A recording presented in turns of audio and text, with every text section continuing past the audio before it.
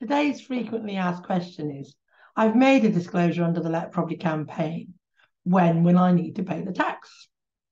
So once you've made your full disclosure to HMRC, which is within 90 days of when you've initially tell them you want to disclose, then you should be paying the tax before or on the same day that you make your disclosure.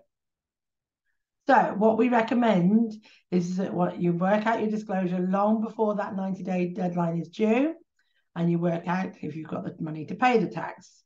Just as an aside, 1 in 3 of the Marslands Accountants Let Property campaign clients pay no tax. So if you've got a lot of tax to pay, maybe reconsider if you haven't used this already. But yeah, so once you make your final disclosure, the full amount of tax is due.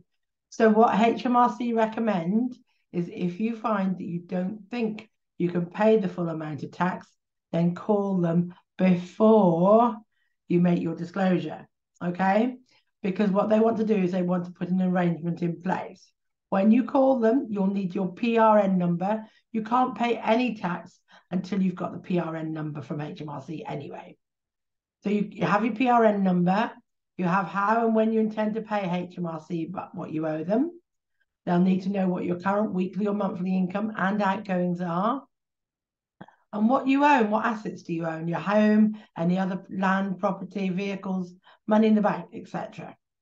Then they also need to know what you owe, including any mortgages, loans, credit cards, etc. So, but once again, please do not submit your disclosure without full payment or without speaking to HMRC before you submit it. Time to shine.